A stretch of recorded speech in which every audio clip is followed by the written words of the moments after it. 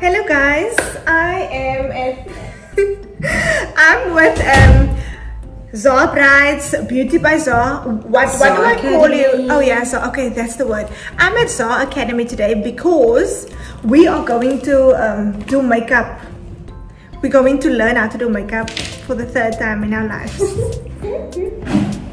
Okay, but I just feel you can never know enough, and if you think you need help, stay tuned. This is Razana, she's the lecturer.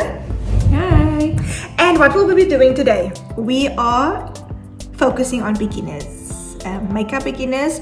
I'm still a beginner, guys, after years. She's going to teach us all about brushes. This is the metallic spoon brushes. What is it now? What's it called? Metallic pearl. Oh God, I'm gonna have to rename that now. This is the metallic You pearl. asked me for the metallic spoons. No, this is the metallic pearl brushes, and this you can find on our website. What's your website? www.beautybyzah.com. Oh yes, I'm so good. Anyway, if you're interested in learning about brushes first, what to use, when, and for what, stay tuned. We are here to assist. But before we start, yeah, because you can't do makeup on an empty stomach. You need ice cream, waffles, and some cool drink. Because you know that ice cream always makes us thirsty. So. Oh, I'm bad. The cravings are just hitting me hard, and it's just been a hectic day, guys. But yeah, we're gonna have fun now. Let me just go eat something. I'm even learning how to remove makeup properly, guys. Can you believe it? You just have to find a makeup remover that works for you. Like you get oil-based makeup removers, you get water-based makeup removers. We use Garnier. This is called micellar cleansing water. This you can get at the Skimoclicks. This is not. This one is good for sensitive skin. So for eye makeup, you keep it on the eye for a few minutes, for a few seconds, guys. It will help. Because I used to do this, rub, and then my eyes, ik heb uitgeslaan goed.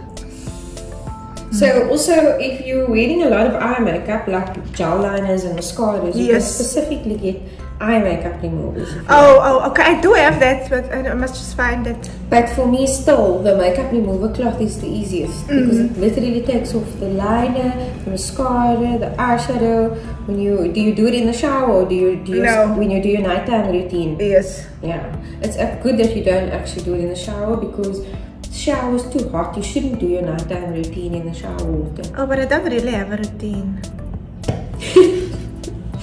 Because the people are gonna know I'm lying. Some of us have to actually take. Need more work than others. Okay, so guys, this is the makeup bag that I came here. This is the makeup bag that I came here with. That the brushes come in. Now, when you buy this packet from me, I don't expect you to use this as a makeup bag. But I got a new one. You can just put it into a bag from Clicks unless you get a pouch, but this one doesn't come with a pouch. Okay, my face is clean. So we are going to start with brushes.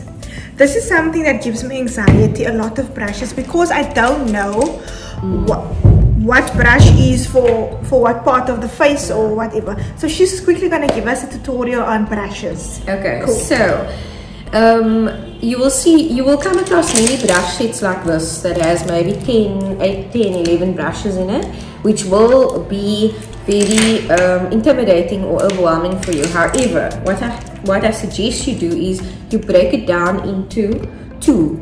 You get the bigger brushes like this, and then you get the smaller brushes like this. Okay, so you first step, divide your brush set, the big ones and the small ones. So the small ones are more for the eyes and the more details, right? The big ones are going to be for the face. So out of your big brushes, you're going to have at least one foundation brush. Like this one, we have it's called a kabuki brush. It's a buffing brush, and you would just buff your foundation in like that. You place it in. The reason why this buffing technique is so good is because a lot of people out there have dry skin or they have acne and it's better for them to buff or press in the foundation because they don't cause microdermabrasion on their skin, they don't cause flakes. So, and also some people have acne prone skin, maybe they have breakouts. So see, I'll get confused between the two of these. But you can actually use both of these for that. This one is a little bit angled. Because that's what's for this. You can use it for your contour. However, you must always remember that brushes are always going to be multi-purpose. There's never going to be one reason. So the more you get used to doing your own makeup, you will try different brushes for different reasons. Guess what? The first episode is going to be on brushes. Because it's going to be 10 minutes. That's perfect. Yeah, it's fine. Yes. We'll just go with it. Yes. Okay. So the face brushes. So like I said, that is the foundation brush. You can see it's a petting. You must. Yeah, it's a kabuki brush. It's like, it means that the hairs are quite dense like that. And we'll show you. This is a flat buffing. This is a foundation brush as well, but this is a flat foundation brush. You get many different types. All you need to know is in every brush set you should have at least one one foundation brush, right? Quite. So let's go back to the face brushes. So we already pulled this one out where you said it looks very similar to this, which is fine. It just has an angle. So this one is flat and this one has an angle. But you could also buff your foundation in with this or your concealer, and when it has this point, it actually goes under here very nicely, under the eye, okay? But you could also use it for your bronzer or your contour, okay? So is bronzer and contour the same thing? No, that brings me to the next point. The rest of the brushes, the face brushes, are either gonna be, this is very basic, it's either gonna be for your blusher, your bronzer, your contour, or your powder, and that's it. Okay, so for example, the thing in the camera. For example, the biggest one is very nice for powder. Why? It covers a large area very quickly. Remember, every time you do your makeup, you're gonna be in a rush. You know, some people prefer a smaller powder brush. You could use this one. So this is big. This is a bit smaller. You could use the smaller one for your powder because some people like to go under the eyes. They don't like a big brush for powder. So it serves different purposes, right? But you could use either one of these for powder. Do you know I don't use powder? I had it for a week and then now it's gone. Is it important? Powder is definitely important for longevity in makeup. For example, when I did your wedding makeup, if I didn't set your makeup with a powder, you would have said to me, Razana, the makeup didn't last. So every time a makeup artist does your makeup, she's going to set your makeup with a powder. The purpose of the powder is to prolong the life of the makeup. So it's going to set it. It's gonna, you know, if you don't set your foundation and you go to greet someone, it can transfer onto them. So it also reduces transfer. And then some people have very oily skin, so they need powder, right? So those are the purposes. It's gonna absorb the oil. So if you skip on powder, fine. But if you're gonna be on set with me for 10 hours, I'm gonna put powder on your face because your face looks more oily on camera. Okay, so guys, you must also be careful. People are scared of powder. Don't be scared of powder. They're scared of it because they think it's going to make them look cakey. However, in today's powders, it's so finely milled. It's so fine. You just dust it over the areas where you would usually get oil, like on the T-zone, like that. Or dust it over the T-zone because you want to glow, but you don't want to shine. Okay, so there's going to be one big brush for powder. If you don't do powder, it's fine. Just use the brushes on do the things that you do. If you've never needed powder, then you don't need it. Don't go and add it for no reason. Yeah, if I had to leave you on your wedding day to go without powder, that's you would have needed to go shoot in the sunshine, in the wind. Maybe you shed some tears when Darren made his speech, even though you lied to me and said you wouldn't cry. I did cry, but the makeup lasted nogal. Yeah, do you know, can I just say something? That the one photographer snapped us after the speeches. Aiden's ones, where it was in the hall, so and I still looked amazing. But this is the thing with wedding makeup, is wedding makeup has to endure crying, photos, kissing, the groom or people, dancing, sunlight, wind. So it's supposed to look natural, but it's supposed to last through all of those things. It must look beautiful up close, from far, on camera, on video camera, and right in front of your face. It needs to tick all these boxes. So that's what makes bridal makeup so complicated. But anyway, that we can speak about that another day. Let's not sidetrack. But yeah, longevity, that's when you need your powder. Oily skin, that's when you need your powder. If it's something that you don't need, just skip it. Okay, let's make it simple. Okay, so then there's other brushes here. So we've already done the 2 foundation, and we've already done these 2 for powder. However, we could also use this one for blush, and we could use this one for blush. I actually like this one for blush. It's smaller, but I also like this one for highlight. I can do this one for blush, and I can do it for highlight, right? And I could use these 2 for contouring and for bronzing. So there we go. So divide your face brushes. Bronzing and contouring is dieselfde ding. No. So I'm going to make it simple for you. A bronzer is to make you look tanned. Okay. To give you the But if I have foundation, I must don't need to look tanned. I was already tanned. Yeah, but somebody, for example, you're going to get pale people. Even tan people like you will get paler in winter, then you need a bit of a glow. However, you get a lot of people out there who don't want to look pale. They want to be tan. Look at J-Lo. J-Lo has a J-Lo glow. She's got lots of highlighter, lots of bronzer.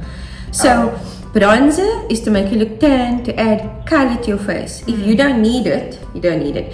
You can also go over your contour with your bronzer, but contouring and bronzer is 2 different things. Contouring, what do you know about contouring? Yes, but what is that actually doing? It's making my face look skinnier. It's giving shape. And it's giving me a cheekbone. Exactly. So contouring is adding shape, adding dimension into your face, right? Okay. So you have natural shadows in your face, but when you go and you put your foundation on, you're taking all those natural shadows out of your face. So you're making everything one-dimensional. Now you need to go back in and add the shadows back in and pop that cheekbone, or you can, like you said, make you look skinnier or recede features. So highlighting is making features bigger and contouring is making features smaller. So if you contour your nose, you're going to make it thinner, smaller, shorter, whatever.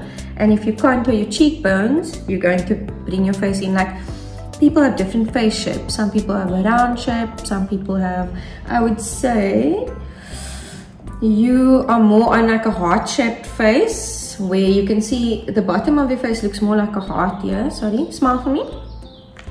Yeah, so I wouldn't say round, I would say more of a heart shape.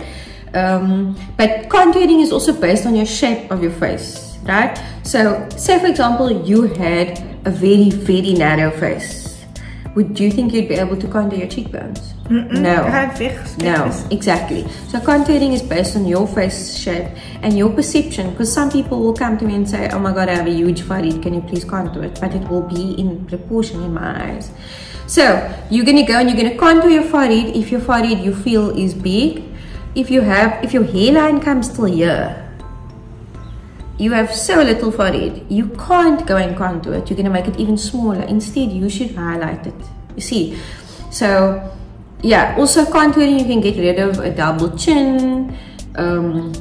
You can actually lift the face, etc. But that's what contouring does. It's adding shape and dimension, receding features. Bronzing is just plainly making you look tanned, giving you a glow. But remember, colored people can also use bronzer. They still also go pale. Do you use bronzer on your whole face? No. Bronzer you would also use like a highlighter in the areas where the sun naturally hits. Okay. Oh, okay.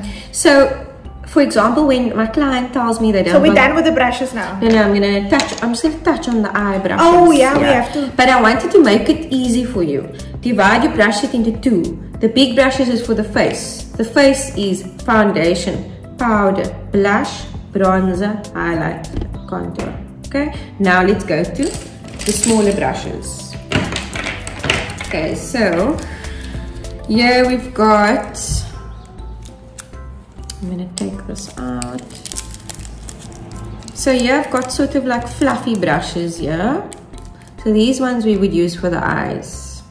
Okay, when I go into our eyeshadow demo with you, I will show you properly how we would use these three. But for example, fluffy brushes you usually use in the crease of your eye, and a flat brush you would use on the lid. You would just pat your eyeshadow onto the lid. It doesn't have to be complicated. That I knew. Okay? Yeah. Here's a small brush. It's called a pencil brush. Usually the small ones, they are... You use it as eye pencil? You can use it for, you can use it for underneath. You can pop some highlighter there. You can use it to smoke up your eyeshadow. There's a lot of things you can do with the small brush. Okay, then you've got, this one looks like, this is actually, we call this a concealer brush. So you would go in. I don't have concealer at the moment, that's why I use it for other stuff. So if you don't have concealer, that means that you don't need it. Concealer is, do you know who uses concealer? People with dark marks. Yes. This is dark. So people with dark marks, people with acne, people with discoloration, pigmentation, dark circles. Discoloration. Yeah, but you see, yours is not so bad. If yours was so bad, you would have concealer. Okay, so guys, I just want to speak to you quickly about concealer. Foundation. The purpose of foundation is to even out your skin tone and make you look more attractive and sort of like conceal, right? Conceal. So everyone has 3 to 4 colors in their face. They will be dark on the forehead because the sun hits there. If you wear your hair, to the back, usually the sun hits here first, so you're darker over here. Then you would have, usually people have dark under their eyes. And then usually people have a little bit of discoloration around their mouth. Then if you're like me, I already have foundation on, by the way, but I have acne scarring, and I have dark circles. So if you had, what you're going to do is you're going to put your foundation on, and what your foundation doesn't cover, that's where you're going to use your concealer. So maybe your foundation covers enough for you. Maybe I'm just lazy. Maybe you are, but maybe that's why your makeup looks different when you do it and when we do it. Yes. First of all, we found out that we're not using powder, and then we found out that you're not using concealer. Yeah. So I was using foundation and eyeshadow. So say for example, now we put one layer of foundation on. Now we can still see dark circles through. That's when we will take this brush and we will apply concealer. So guys, we'll do it for you so that you can see. And then we've got 2 brushes left here. They're both angled. So maybe with that one you could do a winged liner. If you don't know how to do a winged liner, you could just maybe fill in the sparse areas in your brows. Oh, that's the brush that's... And this one you could also do with your brows, but what we do as makeup artists, we use this one to put lipstick on for people, but you don't even need this one. So big lips, it's fine. So you see how I broke down the brushes for you. Face brushes, eye brushes. But you don't need to worry that what is what brush for. What is which is what do you do with each brush? So I can do an eyeliner with this brush. Exactly. And a smoky eye. You can do a smoky eye. I'll show you how to do a nice smoky eye. But also what I wanted to explain to you, remember I said to you that brushes are multi-purpose. Yes. You can use different brushes for many purposes. So this one I said you can use for your crease in your eyeshadow. But I like to use this one to pat in concealer under the dark circles. And I also like to use this to contour very naturally. But this is the eyeshadow brush. Okay, this one, concealer brush, I actually use this brush to paint foundation over the whole face. Then I buff it in with this. So just a technique. No, but this is my point, is don't make it complicated. However, there's many different uses for different brushes. Okay. The other thing I need to explain to you quickly before we move on is there's a reason why makeup artists have so many brushes. It is because every time we put the product on, we need to blend it out, and we need to blend it out with a clean brush. So we take this brush and we blend it out so that you don't see the contour. Okay, yeah. So, okay, you're gonna cut that part out. Yeah, I'm gonna cut it out. Hello, I must listen to it all over again. Okay. And again and again. Do you think I broke it down? Yes. You're a very good lecturer. I'm laughing, man, because you're so in order. Anyway, Guys, that was the end of the first YouTube video all about brushes and a little bit about makeup and why we need it and how. And so you're such a good lecturer. Thank you. Yeah. This is Razana, and where can they find you? You can find me on Zabrides at Zabrides, and you can also find me on Za Academy if you want to come for makeup lessons or makeup school. Okay, cool. Ciao. Bye.